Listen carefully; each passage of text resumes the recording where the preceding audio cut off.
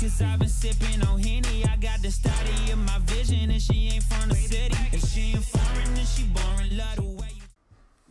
What's up, everybody? I'm EvlRabbit. We are here on Torque Drift today to do a little tutorial and to help out some people with tuning. A lot of people have been asking about car tunes, so we are going to take that E30 of mine and basically do a breakdown on it, showing you everything about it. But before we do that, I feel we should probably get a run in it so you guys can kind of get an idea of, if you guys have never seen my E30.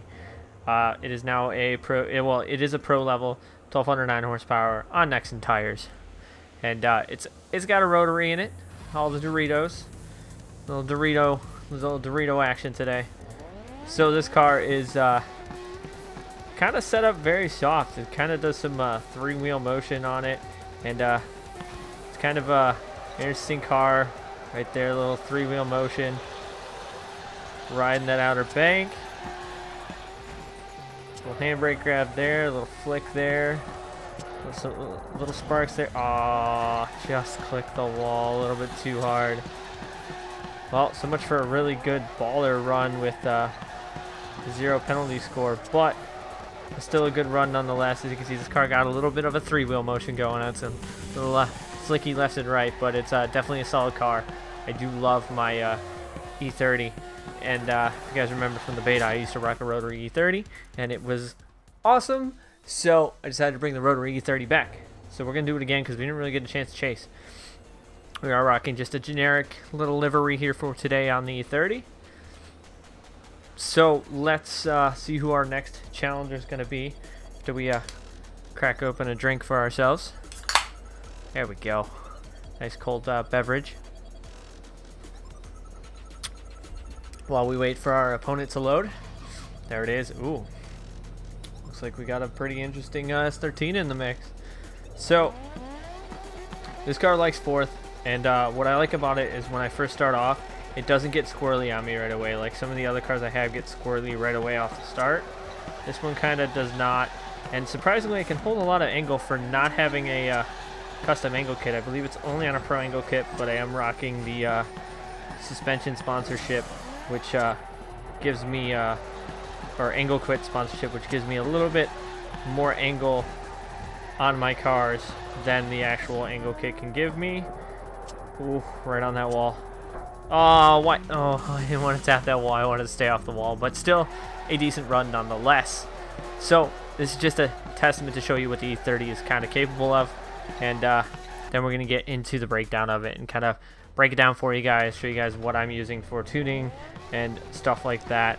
See if it gives you guys a little bit of a idea on how to help get your cars handling how you want them. Now, my style may be a little bit different than yours, but the car tuning is kind of very similar between this car and my other cars, but each car is slightly different based on weight and motor and stuff like that.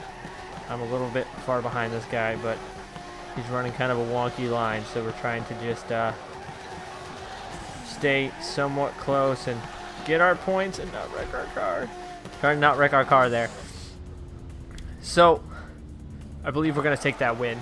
So, the E30, 4-rotor, well, rotary engine, I don't know, it's not a 4-rotor. But we did take the win. So let's go take a look and get down to the nitty-gritty of the car and see if I can give you guys a little bit of some tips and tricks, if I say so, because my cars do handle pretty well. But like I said, the cars may not handle that well for you if your driving style is a little bit different than mine. My driving style is pretty quick and aggressive, I guess you would say. All right, so E30 for the most part, we're running a 26B, and we are running a pro clutch. Basically, all pro parts. Pro intercore. Why are we not running this one? Oh, that one gives us less, so we're gonna sell that. Sell that part. Probably got to get my money back up. And pro exhaust. I could be selling all these parts and making a lot of money on these parts probably, but I will do that another time. We are rocking a pro turbocharger, and we are running full 18 pounds of boost. So We're running a lot of boost on this car. I didn't show you any of the other.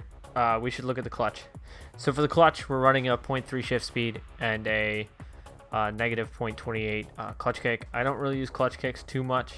I usually use handbrake, which if you notice, if I'm on the gas and I hit the handbrake at the same time, it kind of acts as a clutch kick in itself. So that's why I do it that way. Like I said, my driving style might be slightly different. So for ECU, we're rocking, you know, high RPM, high idle, and high rev limiters. That's probably a good thing to do because you spend a lot of times on the high revs, especially in this game. You need to stay in the high revs, otherwise you will grip up or lose drift depending on what kind of tires you got on your car, and then a pro intake.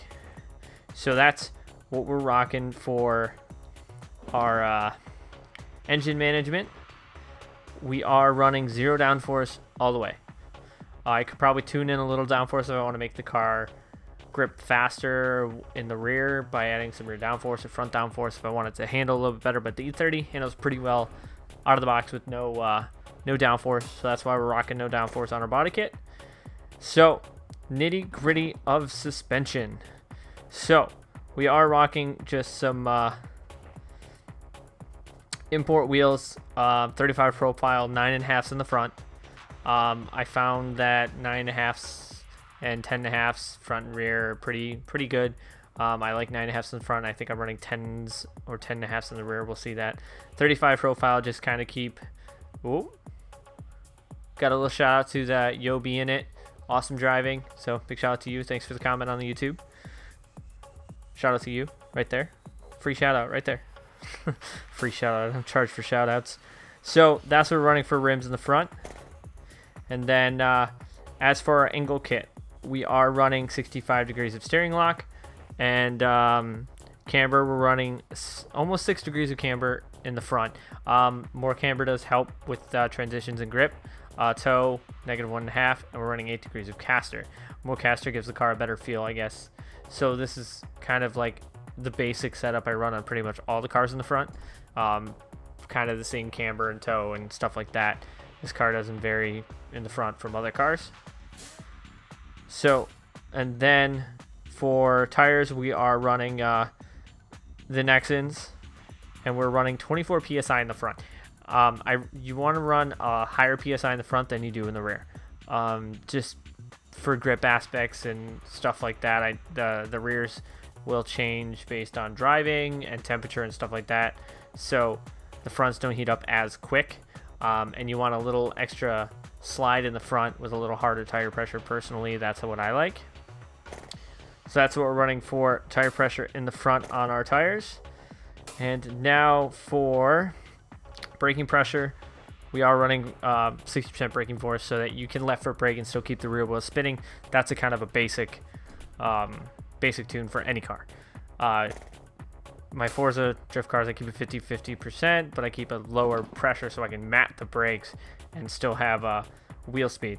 So for suspension in the front, we are running Pro Field suspension. We are running a 12K stiffness and spring length of 11. We could drop it down to 10, but I found 11 works good. I wouldn't slam the car all the way down to the ground personally. Prevents scraping and bottoming out and losing traction and speed. And the stiffness is kind of like, you don't want to be super stiff, but you don't want to be super soft. So a little bit softer than stiffer, but not in the middle, is kind of a good mindset. So that's what we're running here. So that's for the front. And as for the rear, we are running only a import diff. I should probably upgrade the diff. So we're running a 65% diff lock with a 3.8 final drive. The final drive is something you need to tweak for the car, depending on what gear you want to be in, what RPM brand you want to get into. But diff lock you want to have as high as possible, depending on your diff, to get the most lock out of the rear end. And then for our angle kit in the rear, we are running just a little bit of camber and 1/16 toe. I don't run a lot of camber in the rear. I see a lot of people running massive amounts of camber in the front and the rear. I don't run a lot of camber. I kind of want to keep the tires a little bit flatter.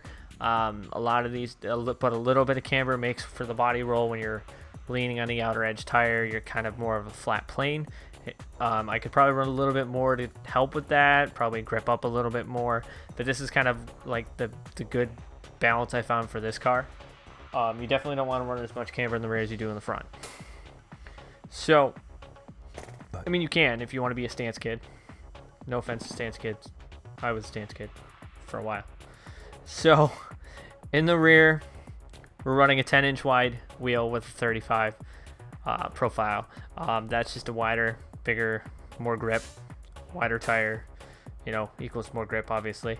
And for suspension, we are running our Pro suspension. We are running a spring length of 13. We're running a little bit higher, just because of the stiffness of it is a lot softer. So the higher the suspension, so that when it squats down and like when you accelerate, the back end's gonna squat. You don't hit the ground as much.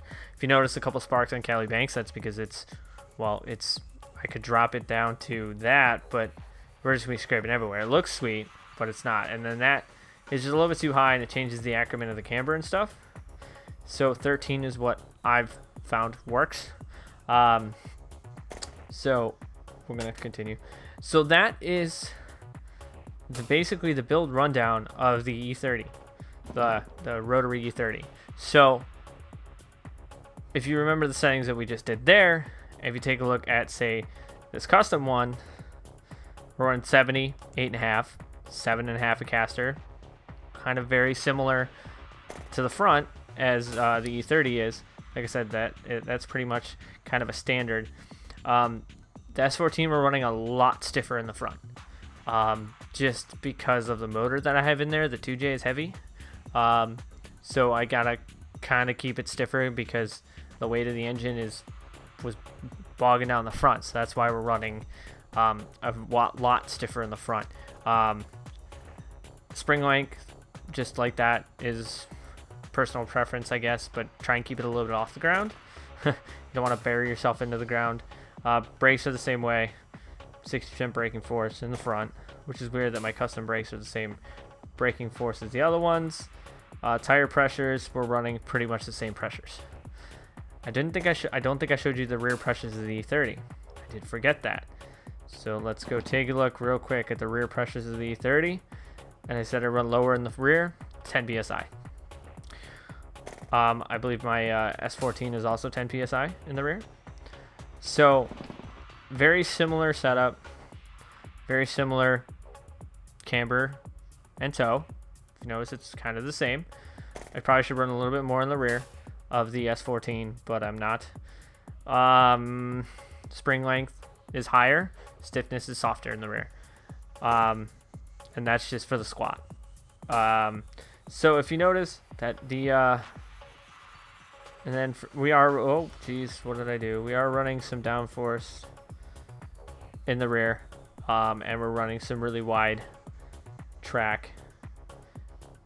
Some really wide track in the front, and not so much in the rear. I think it just totally messed up my tune, so we're gonna have to recheck that. But that's some tuning tips that I have for you guys here in the game.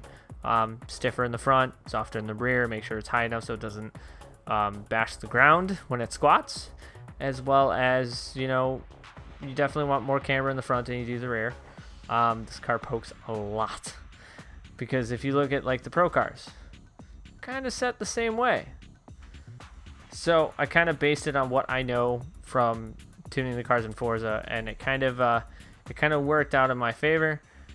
And we got my E46, which needs a little love. Looks like we need to give the E46 a little love here soon. We do have the MX-5, which we haven't really used yet that much, that I got to build up. We have our S15, and then we have our little S13 girl over here that needs to hit the track a little more.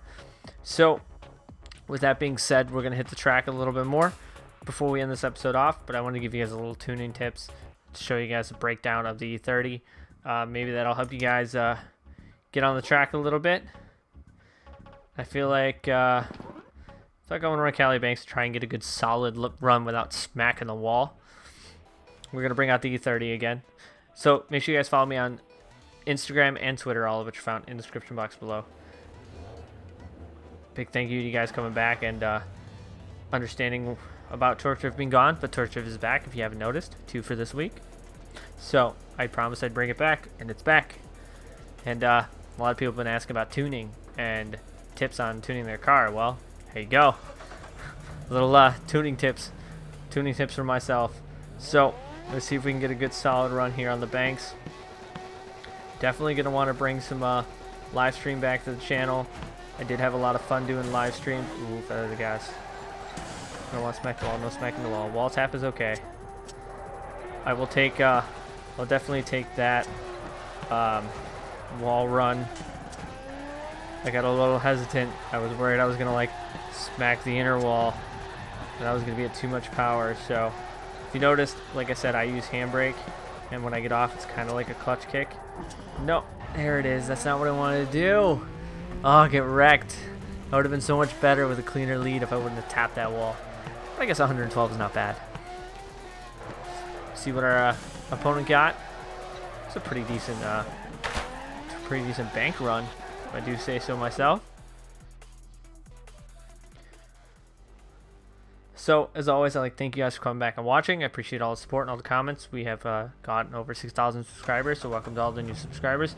A big thank you for you guys and all the support you guys give me. And we're going to finish this run off. Oh, I just made my car get really squirrely by hitting that handbrake. Initiate in. Oh, too much left foot brake. It was just a quick tap on the brake, but that totally screwed up my line. See, I tried to do a little left foot brake, even though I should have just handbraked it or feathered off the gas like I normally do. I want to try something different and see how the car reacted. So definitely was not ready for that. Needed to be on turn when that happened, and I was not. So I think that's going to do it here for this episode here on Torque Drift. If you guys want to keep seeing Torque Drift on the channel, make sure you comment and like this video. I do appreciate all the support. If you're not a subscriber, tap that subscribe button. So as always, until next time, I'd like to thank you guys for coming back. I'm EvlRabbit, and I'll see you guys on the next one.